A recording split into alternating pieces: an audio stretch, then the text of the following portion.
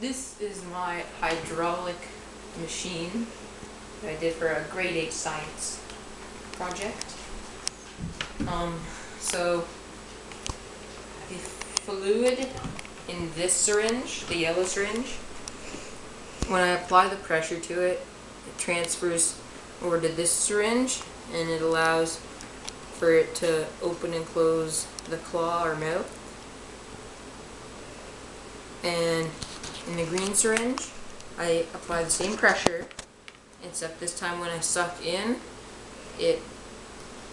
I'm sucking in all the fluids so that it'll make the claw go down and it can pick up a golf ball or any light object.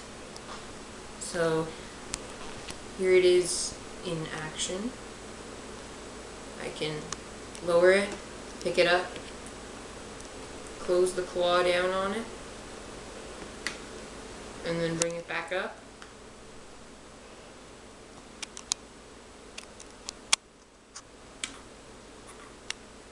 And it's a hydraulic system. I don't know if I mentioned that. And that was easy. Drop the golf ball onto the easy button.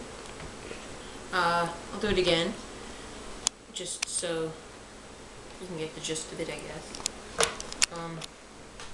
So I'm going to open the claw again, and all I'm doing with the syringes is either pushing in or sucking out, and it's allowing for this thing to either push the claw out or suck it back in using the fluids. So I'll push it back out and I will bring it back down.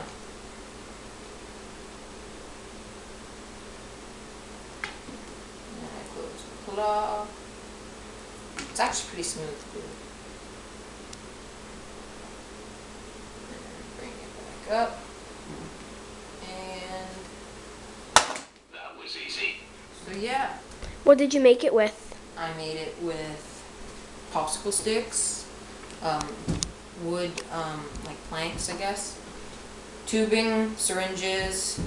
I made a little housing unit for the syringes out of Lego, and I have a golf ball, some clay to rest the golf ball on, a cup, and an easy button, Staples easy button.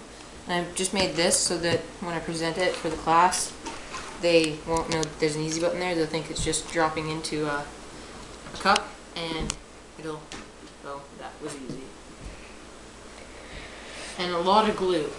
And I used twist ties to tie down the tubing to the wood, and toothpicks to allow so that it could move and not just stay in one place.